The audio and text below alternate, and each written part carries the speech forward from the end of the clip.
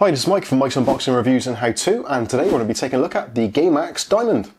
Keep watching to find out more.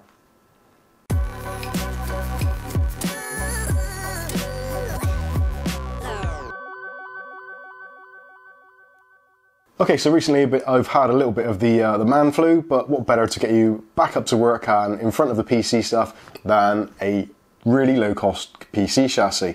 Now this is from GameMax, kindly this was sent over to us. Actually, one of our Discord users, Ghost Adder, asked a couple of questions about it, and I'd never seen it before actually, so we reached out to GameMax and kindly they sent this one over for review, so let's take a look at it and let's see what it's all about. So first of all, as you can see, this is the white version. So the GameMax Diamond is available in two colours. There's a matte black and also this kind of matte white finish. I actually really like the white finish, it's a little bit different. Looks really good. The front panel's got this kind of diamond pattern, which I guess is where it gets its name from. But this whole front panel is actually quite a new look. We haven't got an entire mesh, we haven't got it completely choked off, and it's not completely flat and boring. There's a little bit of interest going on here, which I kind of like. And especially with the RGB strip, which is built in, which you can see flowing down through here, gives off a really nice little bit of shade to contrast against the black or the white. I really like this. Now also, as you can see on the side, we've got tempered glass. There's 3mm tempered glass on there.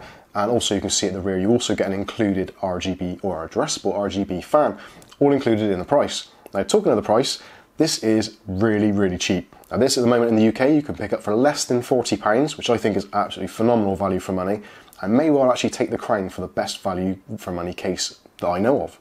So let's talk about some of the cooling features of this case. So first of all, working from the top, we've got space at the top for radiators up to 280mm or two 140mm fans, two 120s, all those kinds of things. Also, you've got this nice meshed magnetic dust filter, which we're pretty used to seeing, but on a case of this kind of price, maybe not all the time. The fan mountings are slightly offset as well, so if you've got a motherboard in there with slightly high VRMs or cooling or RAM or whatever it is in the way, there's a little bit of an offset so you can hopefully still get to your connectors at the top. Moving on to the front, now this entire front section is removable, and in this place you can put 360mm worth of fans, so that's three 120s, or you can go for two 280s, 240s, 120s, whatever you choose to do, but if you want to, you can put a 320mm radiator in there and fans and still have plenty of wiggle room. Moving around to the inside, on the PSU shroud, there's also two additional mounting points for 120mm fans, so you can actually have up to 8 fans in here if you include the one at the back already. So cooling is not going to be a problem with this. And again, you've got this mesh inlet on the front as well, which is slightly comes out from the front, so it gives you a little bit of airflow at the bottom. There is actually a grab handle at the bottom as well, which does actually allow some unfiltered air in, but I think at this price point we can forgive that a little bit. So I've disconnected the power now so we can take a look inside, and we've got these quite nice large thumb screws on the side panel, and the side panel, like I said, 3mm tempered glass, so some of the cost savings have come through that. 3mm is a little bit thinner than what you'd normally see. Most cases tend to be sort of 3 or 5, so it is a little bit thinner. But it is a very nice, kind of very light smoke finish to it, so it's not completely clear, so it will be slightly forgiving on certain setups. Now moving in further, as you can see from the front here, we've got these nice big cutout section for your fans, and there's no mesh or anything or any framework to get in the way, so nothing to restrict the airflow there. You can also see on the inside there is a deflector shield, which helps deflect the LED light towards the outside rather than let it come inside. Personally, I think I'll probably, when I do a build in this, I'll take that deflector shield off to allow some of the RGB lighting to come in and illuminate the build inside. But again, if you want to see how that goes, you can click on subscribe and the chime icon, and you'll be notified when all future video releases come out, and hopefully it'll be a build in one of these. So moving along to the basement area, we've got this nice GameMax logo, and all of this is finished in a really nice kind of satin matte black. You've got the cutout there, so you can see the power supply which is in there. Personally, I would have probably rather them saved a little bit of money on machining and left that intact, and that way you could also put a slightly non-branded power supply in there if you need to. Above this, we've got this nice hexagonal mesh. Again, you can put 2 fans on there, so something like this. This is one of the new GameMax Razor fans, so if you wanted to, you can man a couple of fans on there.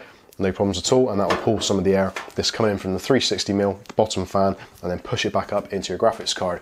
So if you've got maybe a slightly older graphics card which generates a lot of heat, a couple of extra fans in this area, blowing some cool air up, could be really helpful. So motherboard wise, in this we can put in a full-size ATX, micro ATX, or ITX if you still the need. Really is designed for ATX, that would look best in there in my opinion. And you can get quite a wide board in there because this is all flat at the back, so motherboard size you shouldn't have any problems with. Extended ATX isn't officially recognised as being fitting in there, but I don't see any reason why you shouldn't be able to get it in there if you wanted to, with a little bit of DIY know-how.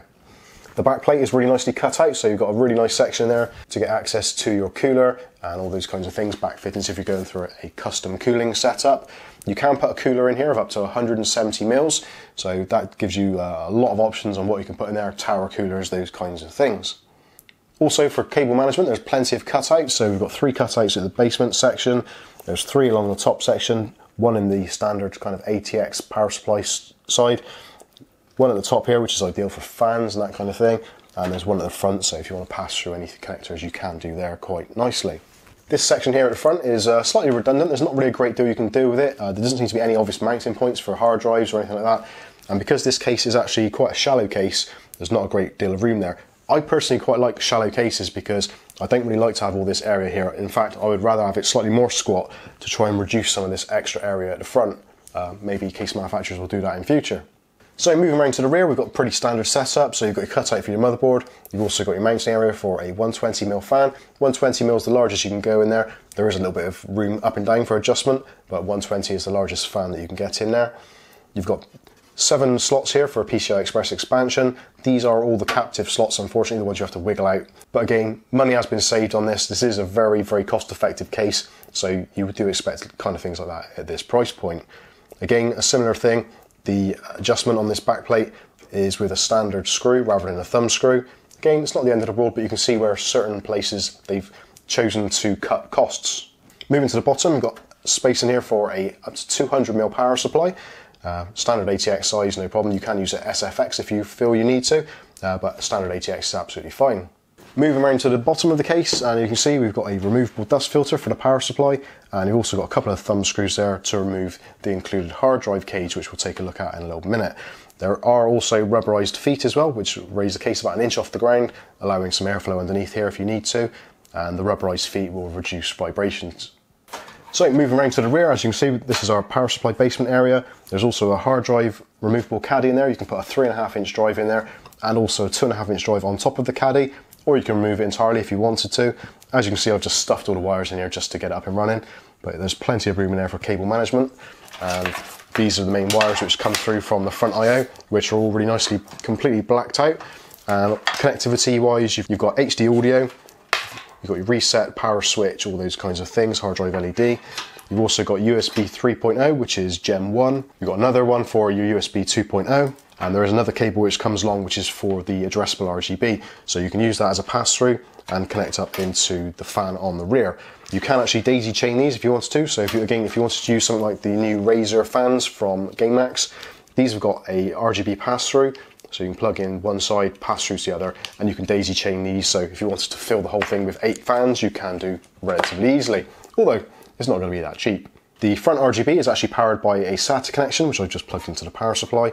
So no Molex on here, which is a good thing to see. Talking of the I/O on the front, on the I/O you have got a LED change color button. You've got your headset, microphone jacks there, a single USB 2.0, a single USB 3.0, and you've got a nice clicky power button. So overall, a really nice case. For the money, I don't think you can go too far wrong. For less than £40 here in the UK, I think this is fantastic value for money. You've got plenty of cooling options, full-size motherboard capacity on there, built-in addressable RGB. You've even got the included fan in there as well, which you can add to if you wish to. But yeah, I think this is a really nice little case. Perfect for those kind of more cost-conscious builds, all that sort of thing. Or if you just like the look of the front of it. The front panel, the diamond panel, actually is quite an unusual look, and maybe just a thing for some people. Although some people will probably get very triggered by it. But if you do get triggered by it, let us know in the comments. Now, I'm going to leave you now with some cutaways of the RGB connections and also the RGB lighting effects so you can see what they look like. But in the meantime, I've been Mike. This is Mike's Unboxing Reviews and How To, and hopefully we'll catch you in the very next video. Thanks for watching.